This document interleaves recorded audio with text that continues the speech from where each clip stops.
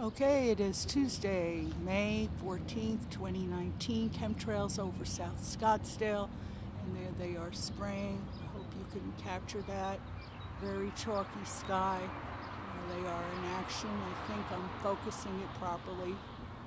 Anyway, this is very milky, and this huge chemtrail right over South Scottsdale, and it's filtering out. I saw them spraying early this morning, and it's all very linear and ugly and designed to poison the soil when it falls, create holograms and sky art as it is sprayed and falls and chalks out. So there's that other one again spraying, and this is not a good thing.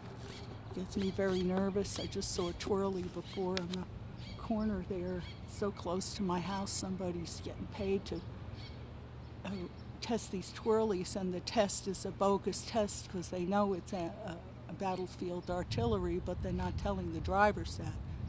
So yeah, they think they're in some kind of a preferred elite grouping, but they're just being used and misused and lied to, and here's some kind of weird formations with the laser. Can't even, the lasers, it's just so bright on the sun that you can't even look at it anymore. It's just so blueprism, they call it. I used to see a blue sky, now it's like an x-ray sky. Oh, there's that plane again.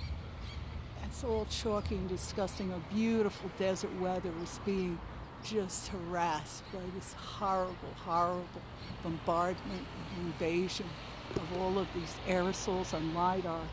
Thank you.